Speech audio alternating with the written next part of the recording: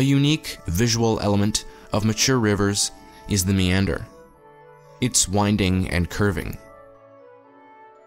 But how do rivers curve?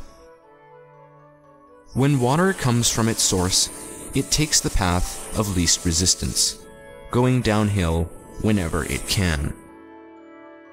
When a river reaches flat plains, it will continue to go straight until there is some sort of disturbance, either by animals or a different type of rock. Once it begins to curve, Newton's first law of motion becomes involved.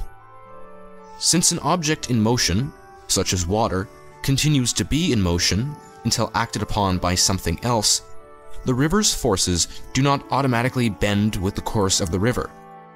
Instead, the water continues at full force straight ahead, until it hits the outer part of the curve. This section is a cutbank, and erosion is prominent and strong. As the river continues to erode the cutbank, slowly changing the course of the river on the outside curve, water on the inside curve begins to slow down. Since rapidly moving water is able to carry heavier objects, the slower water becomes, the more sediment and debris is deposited.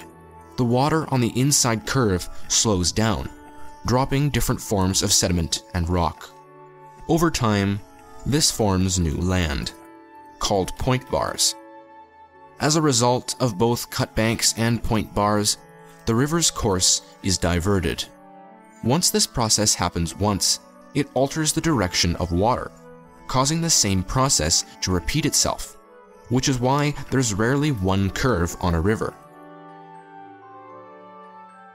When the river meanders, it often meanders so much that different parts of the river bump into each other.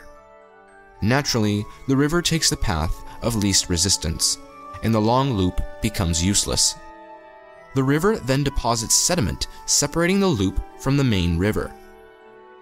If this loop dries out, it is a meander scar. If water remains, it is known as an oxbow lake, or in Australia, a billabong. And until next time, thanks for watching.